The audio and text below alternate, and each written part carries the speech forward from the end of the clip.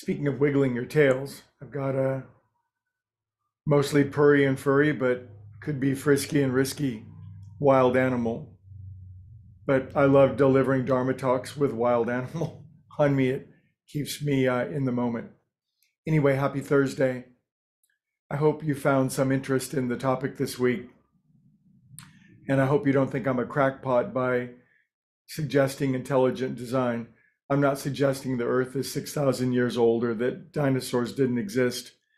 I have the greatest respect and admiration for the genius of science and astrophysics, chemistry, biology, evolution. These are all, to me, signs of staggering and astonishing intelligence working at every level of our existence.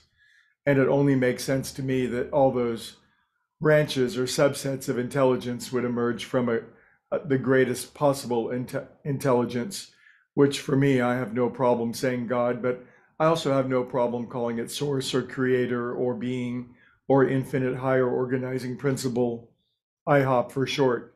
You know me. So I make suggestions and we can all believe what we currently believe and we're all available for upgrades. But this whole conversation of the week was leading to today's topic, which is if you accept that the universe is intelligently designed and you're a component of the universe, then you are intelligently designed. You might say to yourself inside, you might close your eyes for a moment and say to yourself, I am intelligently designed. I am an intelligent design of the universe. Now, appearances to the contrary. Maybe it seems as though our current expression or demonstration in our life is not always intelligent. It's not always optimal. But I want to lead to the pinnacle of the theme of this week, and it's something called true place. And I'm going to give credit where credit is due to a great spiritual teacher, Emmett Fox, in one of his chapters in Power Through Constructive Thinking, where he talks about true place. And true place is where all of our God-given, source-given attributes, skills, abilities, and talents are put into full expression and full demonstration to be a light in the world and to bring the greatest love, light, and joy to ourselves and equally to everyone around us in radiating concentric outward circles of love, light, and truth. And this is simply what we're here to do. Now, if we're not in true place yet, there's a sense of misalignment going on inside of us. There's a sense there's so much more available. And yet, true place seems to be a progression. It's not often people go from absolutely not in true place to absolutely being in true place all at once. There are records of it in human history, but maybe it's like 1 in a billion. Most of us are living what we might call the educational variety of getting to true place, but we are getting there.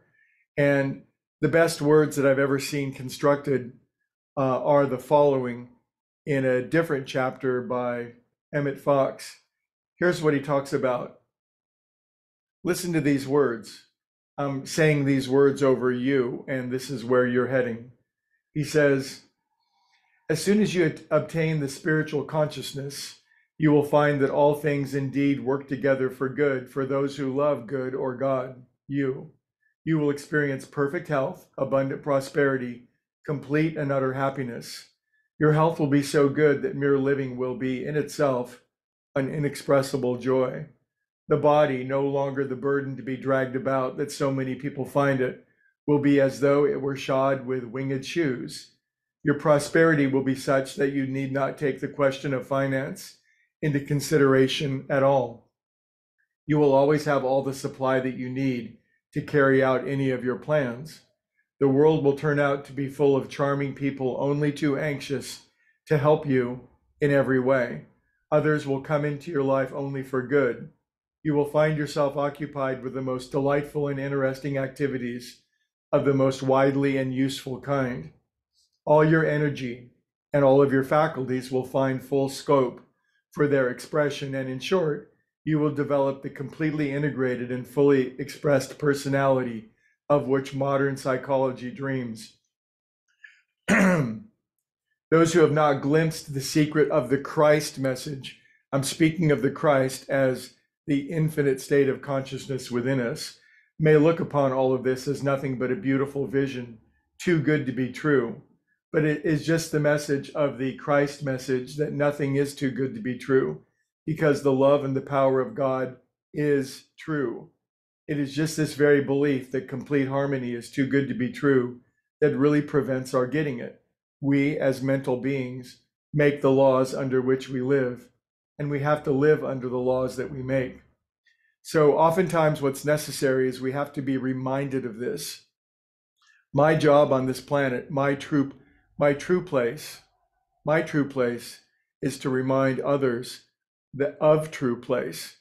You are a genius. I am a genius. We're all geniuses in absolutely unique ways. Now, spiders, when they spin a spider web, they do spider in a genius fashion. Roses do roses in a collective genius fashion. We're different. We're individuals. Our genius is individual, unique, one of a kind, and absolutely original. And because it is, it's harder to find. It takes longer. It takes trial by fire.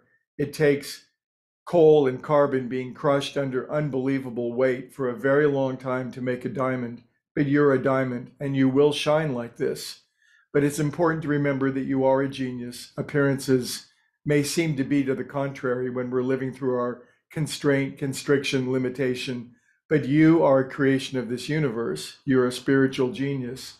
You will find, you will live in true place.